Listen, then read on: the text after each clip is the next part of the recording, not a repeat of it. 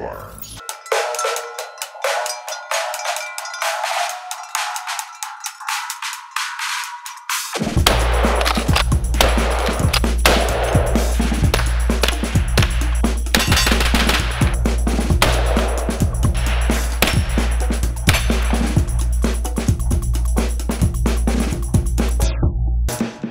Hey guys, Corey here with Coat of Arms TV, and today we are testing an Aratech RESEACH Level 4 ceramic plate.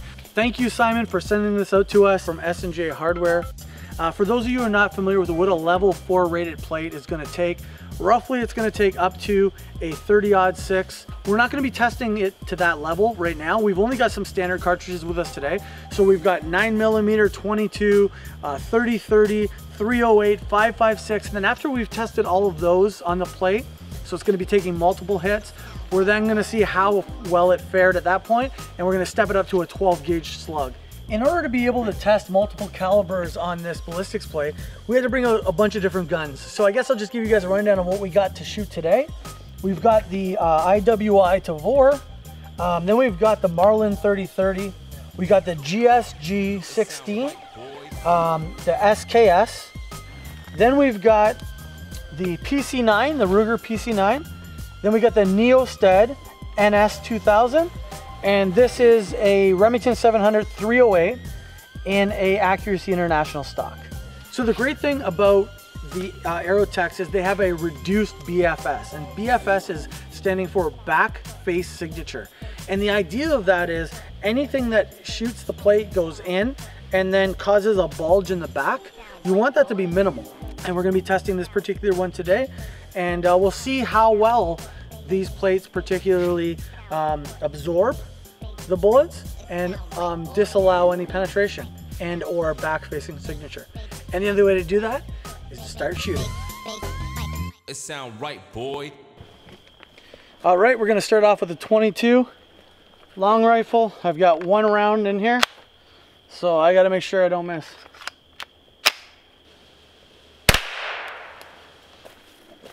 All right, so we've got, there's the impact right there.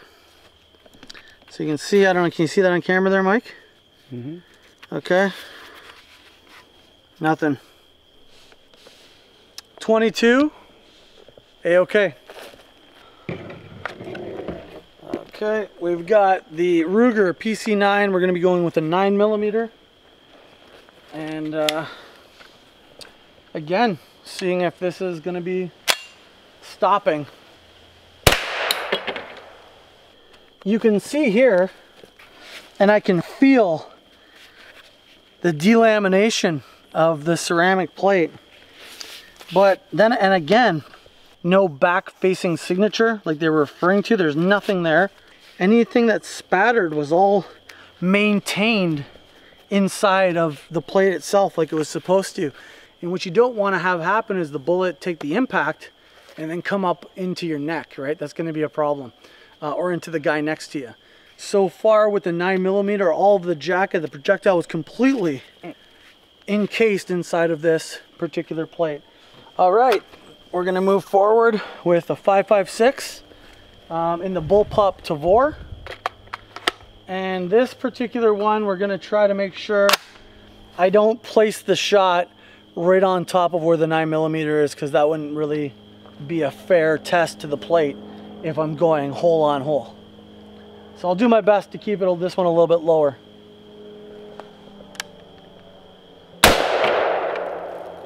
Okay, well that looks like it went low. So man, you can see a big difference between the 9mm and like look inside here, like look at that. Look at that wound channel in there, and that's just in ceramic. That's substantial, but that's not what we want to know. I don't see anything coming out of here. I can feel a lot of crunchiness up in here, but moment of truth is when we flip this over, no penetration at all. If you look at it from the side here, you can see it swells.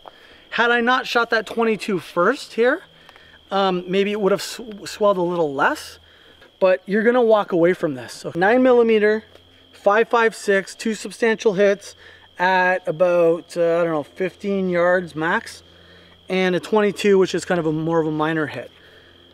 Plate still holding together, no penetration. I say we step up to 30-30. Wow. Whew. Very similar to the 9mm, it penetrated in with the higher velocity. Flip it over and what do we see?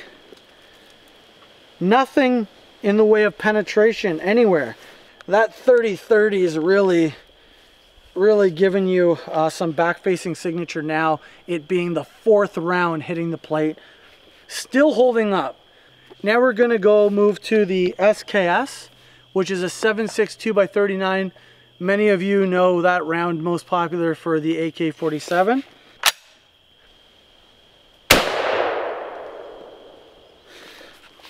I don't know, what do you think? Is that, that's a penetration right there. Like it's... I would think so. So this is where the 30-30 hit. Yeah, that's where stuff came out. More back-facing signature than before. But again, man, I am blown away. This thing is holding together. How is this holding together?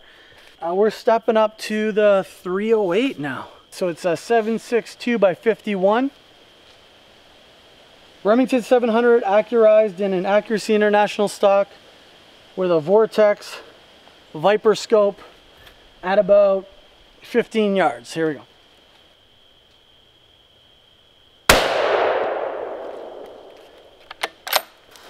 So this is starting to feel like a bag full of sand.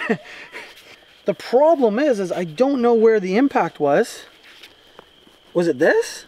Why don't you shoot again here and see what happens? I'll shoot it, try to go a little higher. And see what happens. And we'll see what happens just to confirm. But right now there's nothing out the back. So this is the second shot with the 308 because we don't know where that one went. We think we know where it went, but we don't know for sure, so we're gonna confirm it right now. I'm aiming for top right shoulder from my perspective. Okay? Right here, which is what I think was probably this guy here. We definitely impacted, and how I know that for sure, it looks like we have a through and through, right? Yeah. In one, out the other. But I can't even confirm that for sure. Something came out the back here. I don't know what, because we have that material. Maybe I'm gonna do another 308 in this bottom corner and see if it holds up. And just, that'll give us a better idea.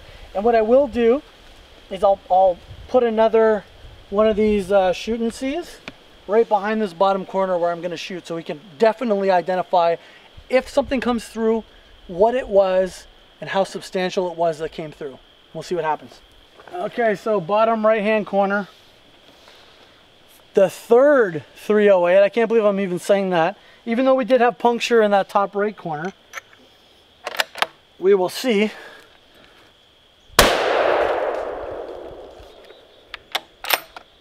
Can never catch that damn thing. Okay, so we're very happy to have with us today our dear friend Patriot Frank, as he's affectionately known as, eh Frank? Yeah, sometimes. Okay, what do we got going on here, Frank? Yeah, she's showing lots of wear now. So, judging by the impact, I'm guessing there's the hole. Yeah, that's a hole for sure. And then let's see what we've got in the back. What did it do to the target? Yeah, holy! A lot of hits for that one plate. Like, we were, in fairness, we were expecting to see something like this, right? In the target. And at this point, I don't even think you need to worry about the projectile coming through. You're having your whole body pushed in here. Why don't we just take that Neosted and punch a slug through it and see? We'll call this one a confirmed. Yeah. It could handle a bad day in someone's life. I've got a slug in there right now, okay? And say goodnight to the plate likely. We'll see. Here we go. Gotta laugh. You gotta laugh. We hit it. You hit it. It got hit. My gosh. Blew it all apart. There used to be a plate here. You take a look at this. I'll come back here, Mike. Watch your step. Like here, look back in there. Nothing's gone through. Now this is where the slug hit, and it just did this, right? So in fairness, after review, and we'll check the slow-mo replay, but that slug still did not even penetrate this. What it did was this, and just punched its way with the whole plate and everything right through the plywood. Very, very confident in the Aratech Research plate, level 4 ceramic. We're about to test the soft armor, or the super thin stuff. I don't know much about that particular plate, but we're about to find out and put some rounds on it and see what it can do. I'm guessing we'll start with a 9mm, and we'll see how many 9mm this thing can take. All right, she jumped. But it didn't go through. One more round we're gonna put on it. Gun's hot, it is off safe. I'm gonna aim a little bit lower this time. And she jumped again. Which looks like penetration, but it's just a sticker break. So you can see where it impacted. Didn't go through, but that's a heck of a punch to the abdomen. Patriot Frank makes a really good point. That is with a rifle, meaning that it's moving at a higher velocity than it would be out of a pistol at this distance. So in fairness, this is probably a little bit more than you would expect out of a pistol. All right, this is the third 9mm through a pistol caliber carbine, a rifle length barrel that we're putting into the plate. Okay, gun's on safe. Impacted right here.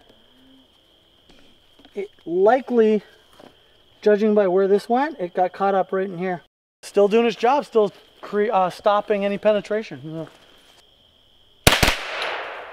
Oh, well, we'll see. Part of the jacket came out, but it's still holding together, not punching a full projectile through it. And she's down. Yeah, we're through.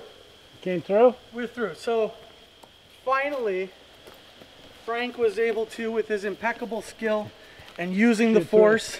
Same hole again. Right here? Yep. And finally we got it through with, what is this, the 6th shot maybe? I mean, I'll be honest, I can't be more impressed with what they've done. I didn't really know what to expect outside of what the NIJ rating is at a level 4, what the expectation would be utilizing different projectiles and calibers into it. This thing took, I think, 5 9mm shots before it started actually puncturing. And the level 4 ceramic plate, that thing took a multitude of hits, and I wasn't expecting them to even hold up as long as it did. If you're looking for these and you're in the domestic area of Canada, you can get them in the link below. You can also reach out to Simon from S&J Hardware at that same link below. He can get you internationally, ship them out worldwide. Whatever you need, he can take care of your needs, whether you're law enforcement, military, or civilian, that you can legally obtain these. In your province, make sure you check. I believe you only need a firearms license in most provinces to be able to get that. If that is not legal advice, be sure to check in your area to ensure you're capable of having these. Super impressed with the Aratech Research, both the soft armor and the level 4. He's got some AR-500 coming out, not yet NIJ rated, but it will be. I'm looking forward to getting my hands on those plates. Until next time, this is Coat of Arms. It sound right, boy. If you like what you see, be sure to subscribe and click the notification bell so you don't miss out. Like us on Facebook, follow us on Instagram, and as always, leave us a comment. We want to hear what you have to say. If you want to support us, you can go to coatofarmstv.com for all of our latest apparel. This is Coat of Arms.